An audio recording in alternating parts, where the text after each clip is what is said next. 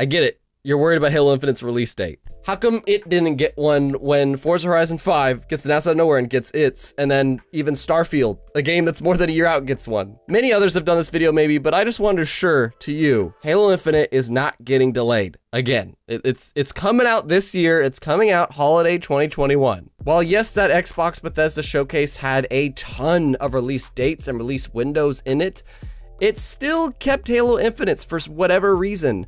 But there is a specific reason for that. That is not the game being, you know, in development hell or, you know, delayed. It has to do with one thing: timing.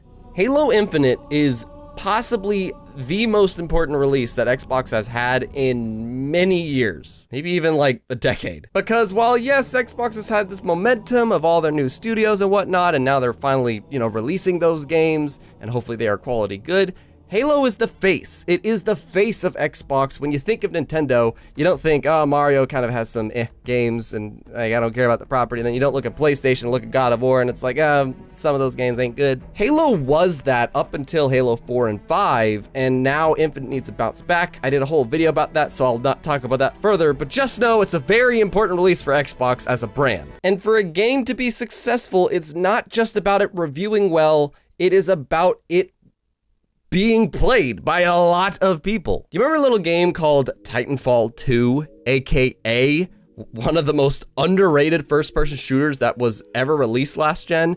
Yeah, that was a game that was released among the likes of Gears 4, Battlefield 1, I think, EA's very own. I feel like there was something else too that released that month, but because it was around those shooters, Titanfall 2, this game that people regard as like a seriously awesome multiplayer, but one of the best first-person shooter campaigns we have had, it got buried under these super duper big franchises. And that is why Xbox just wants to be cautious about this. They don't want to release it at a time that Halo Infinite could get buried. It's like a YouTube video. Like, it's got to do super well in the first 2 days you release it, otherwise it's gonna get buried. And the back half of 2021 is getting pretty crowded. Two other quick reasons though is that this is still an Xbox One release. And if it gets pushed into 2022, what's the point of Xbox One anymore? They have to release it soon for the Xbox One to still be relevant, especially with all this xCloud stuff they're doing. Even Phil Spencer kind of confirmed this in an interview. He said that we know the few weeks that we would want to release the game, but we're just still deciding on when.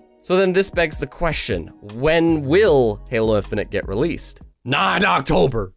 No way in October, dude. October, you got Metroid Dread on Nintendo's side, but then on Xbox itself, you got Back 4 Blood coming to Day Pass Day 1 and Battlefield 2042. Stay away from October. September is actually a pretty clear month currently right now, I think. And heck, Reach and ODST released in September, so possible. But instead of saying fall 2021, they did say holiday, so I'm pretty certain that means November or December. And everybody's leaning towards, you know, the anniversary date for Halo, which I think is like November 15th or something like that. I don't know. I feel like the back half of November is a pretty good spot for them right now because they are having Forza Horizon 5 release in early November. And that's a very different game than Halo, but it's still like one of their games that has a chance of burying Xbox users in it. And Halo is gonna be an Xbox exclusive, so that's just a chance. So in my opinion, it's the back half of November or just sometime in December, which would be a first for Halo, actually. I don't think there's been a Halo release in December. But Xbox probably could be playing chicken to see when the heck is Horizon Forbidden West coming out from PlayStation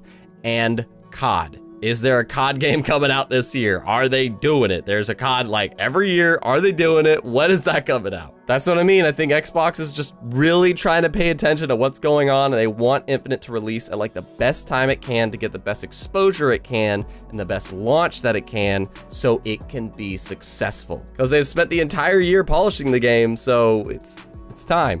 When do you think Halo Infinite will be released? I'm gonna guess November 23rd. That's my very specific date. I bet Halo Infinite will come out. It's on a Thursday, just before the weekend. But what do you think? When will Halo Infinite launch its, you know, release date? And maybe where will we find that out? Leave your thoughts in the comments below. And to follow the Halo Infinite hype and Last Smash character and much more, you know, just gaming hype here, subscribe to the channel. It's been Samurai Kibiji. Pleasure to talk with you, and I'll chat with you in the comments. Thanks for watching. Be geek, be proud, and be awesome.